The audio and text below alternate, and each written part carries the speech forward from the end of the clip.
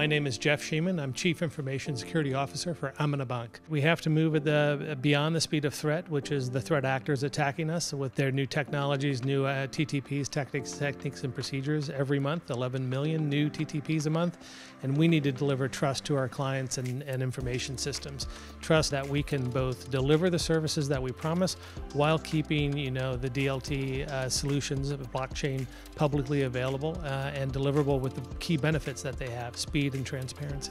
The two trends that I see really affecting the space, and I'm in the risk and compliance and security area, the first trend is clearly AI, and it's broken down into two use cases.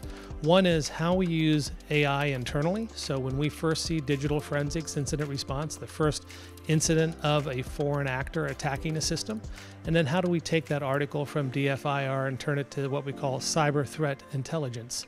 So how do we classify this as an indication of compromise or a tactic, technique, and procedure, a TTP? And then how do we take that into security operations? Detection is code, response is code. Today, that's somewhere between 7 to 10 days.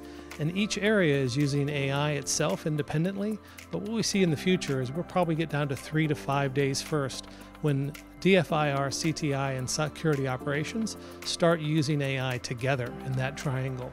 So that's the first use case, which is incredibly enabling for us all to get down to the very first evidence of bad actors on our systems, turning it into defensible code.